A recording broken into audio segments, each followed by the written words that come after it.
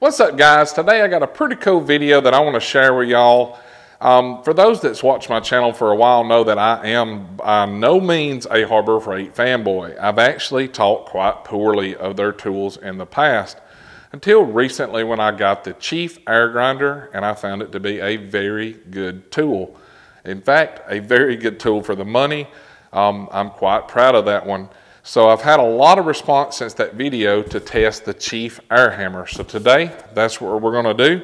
We're going to put the Chief long barrel air hammer up against the Snapon. We're going to see who will fall and who will come out king of the hammers. So without any further ado, let's get into this thing.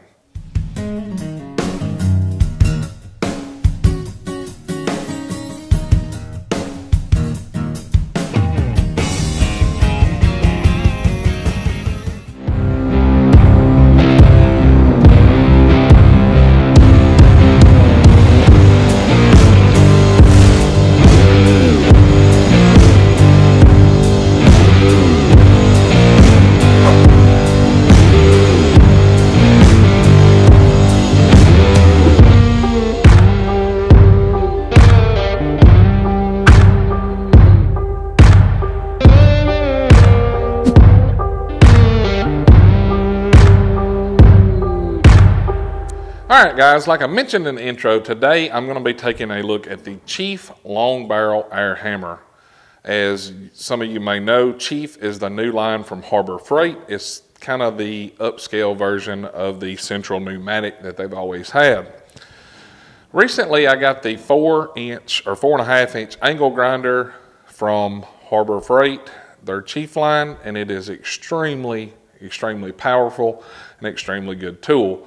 Since I released that video, I've had a lot of response from guys wanting to know about the air hammer, and I've also read a lot of positive comments about the air hammer, how good it is, how strong it is, all of that stuff.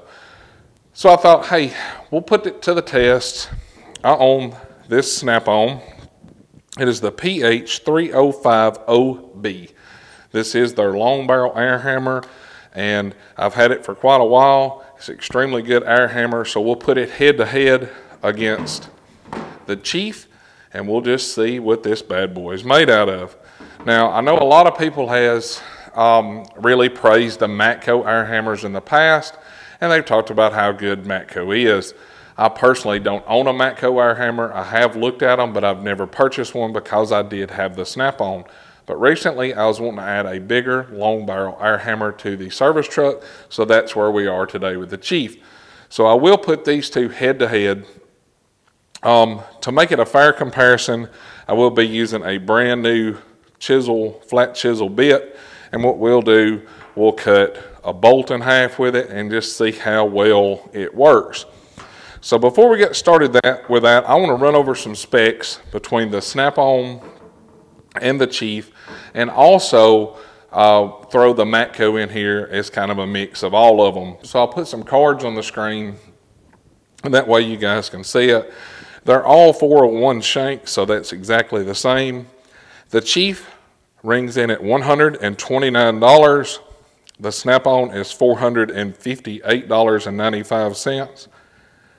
The Matco is $429.95. So as you can see, it's a huge difference in price between all three of these air hammers, with the Chief coming in extremely lower than the rest. So let's talk about the blows per minute.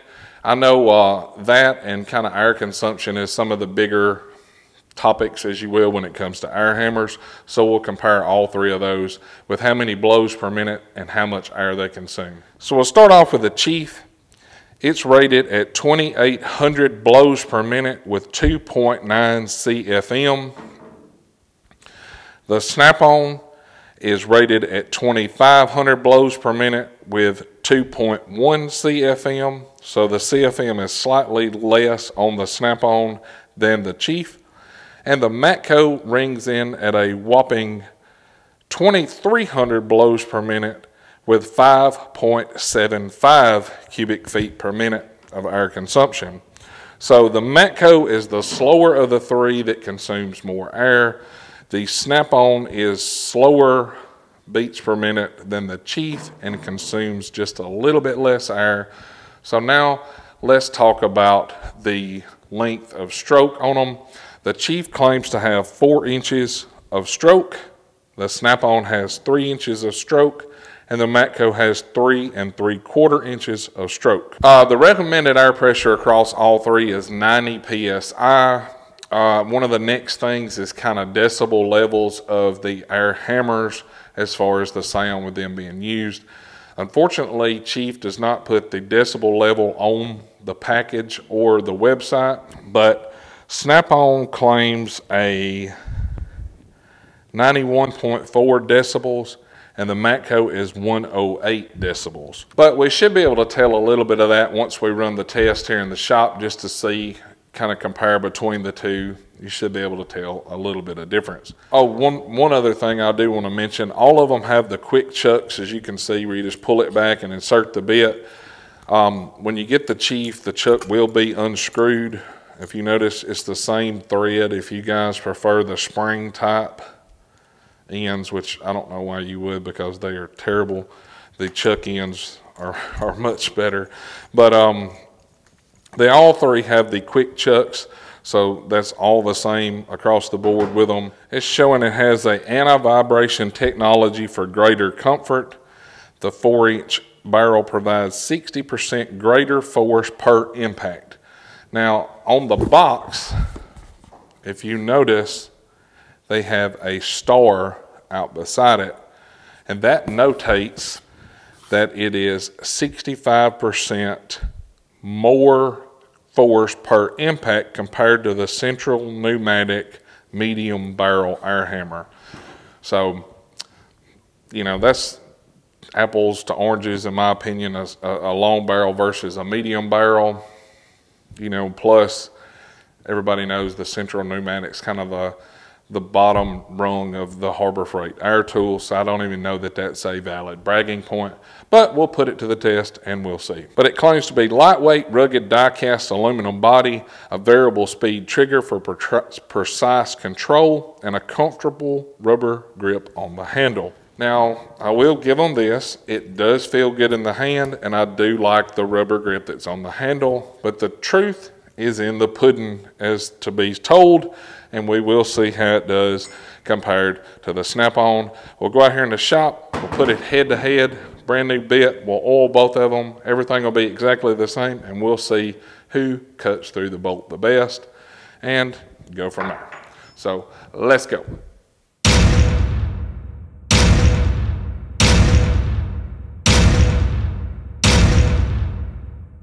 All right, guys, like I mentioned back in the studio, what we're going to do, we're going to be putting the Chief air hammer up against the Snap-on air hammer, and we're going to see who does it better. It's kind of hard to judge an air hammer test because everything's kind of different what you use an air hammer for, but today we're going to be testing its cutting properties. And what I have here is just a regular bolt. We'll lock it down in the vise, and we'll use the flat chisel to go across and kind of judge how long it takes to cut through the bolt, or we'll run it for like 10 seconds. I'll count out loud and we'll see who does the most damage. Just because of the differences in the metal that you may be cutting or trying to cut when using an air hammer, I decided that we would try to use a piece of rebar as well. Rebar is pretty soft, so it should make a huge dent in it over a 10-second count period, and that way we can kind of see who hits the hardest. So the first thing obviously we need to do is put on some safety equipment. Make sure we have some safety glasses on, as well as some gloves, since we will be cutting metal. You can never be too cautious. Another thing I do want to encourage, if you're using headphones, please beware. This is a live test and it will be extremely loud. So the first thing we'll do is oil each tool, and that way nobody has an advantage. We'll start out with a Snap-on.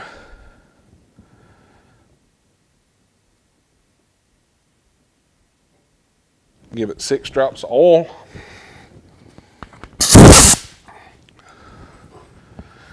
Like I say, headphone users, beware. It is going to be very loud. So we'll insert our chuck in the Snap-on. and we'll go to the bolt and we'll run it for 10 seconds and see how much damage we can inflict. So here we go.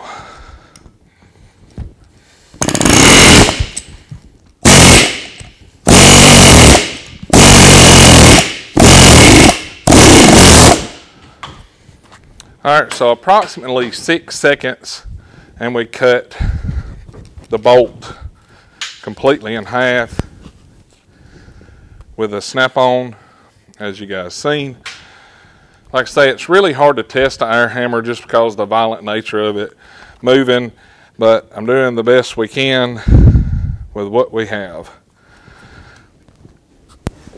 So we'll lock the bolt back in, and we'll do the chief. We'll oil it up.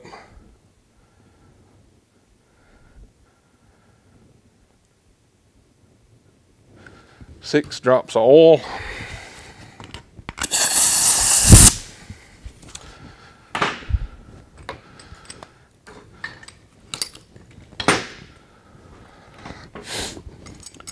We'll get her bit in here.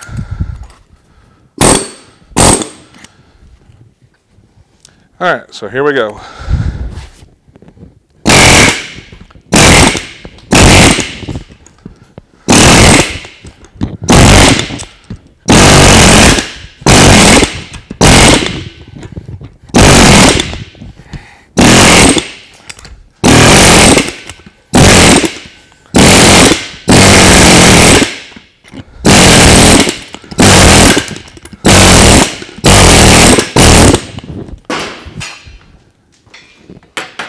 Alright, as you guys could see, the damage that's done on the end of the chisel, it was sliding off going against the jaws, which is way harder than the bolt. Like I say, it's very violent trying to hold that against there, and you can see the chief done a good job. It did take a little while longer to cut it, but I think that was due to the fact of it jumping around and sliding off. So we'll try the rebar, see if that makes any difference. But the chief hits extremely hard, as you guys could see. So we'll lock this piece of rebar in here. We'll do the same test with the chief. As you see the damage to the bit, everybody's gonna have to fight the same problems. So we'll try about a 10-second lick on this and see what happens.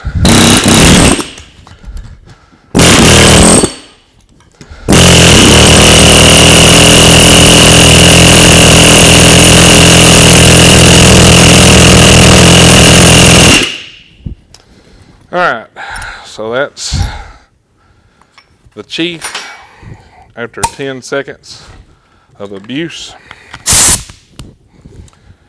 We'll do the exact same thing with a Snap-on. I'll just move the rebar up a little bit so we can see the difference in it.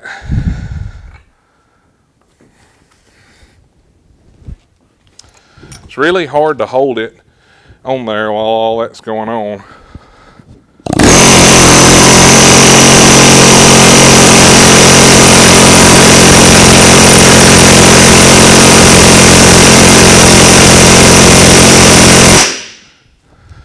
Alright, so that's both of them at about 10 seconds a piece.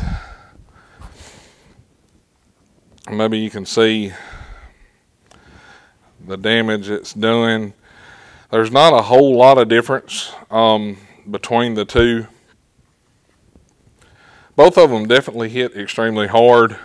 I was hoping there'd be a more definitive proof in it, but it takes nothing away from the chief. You know, $120 versus $450. You know, the proof is going to be in how well it holds up long term, and that's something I don't know. I can't answer at this time because I just got it. So we will be, you know, using it in the future. We can give you some updates on it, but either way, you know, I've got quite a bit of damage to the jaw of the vise from how hard the Chief was hitting, causing it to slide off the side when we was cutting the bolt. And both of them did a great job as far as cutting through the bolt. I wish there was a better way that I could test this as far as showing how strong each one of them is, but unfortunately I don't have any kind of fancy scientific equipment. And I thought about driving, I've got a rear end, I thought about driving the bolts out of the spring hanger bearing or spring hanger bushings of it, but that's not really a fair test because one side may be stuck and the other side may be free. So it's kind of hard to judge, you know, what would be a fair test. And this was something I thought would be pretty close.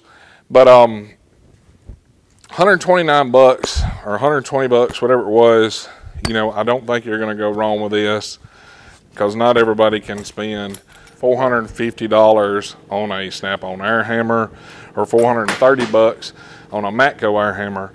So I definitely think for the money, this will be a good air hammer. It feels good in your hand. The grip feels really good. It's actually a little bit more narrow of a grip than the Snap-on. It feels good in your hand. Feels pretty balanced to be as big as it is. I don't think you have any issues with it, but who knows? It's brand new. Like always, guys, thanks for watching the video. If you like it, be sure to hit that thumbs up and click that subscribe button. It's free. Never costs you guys a dime. Y'all have a great week, and we will catch y'all next time. See ya.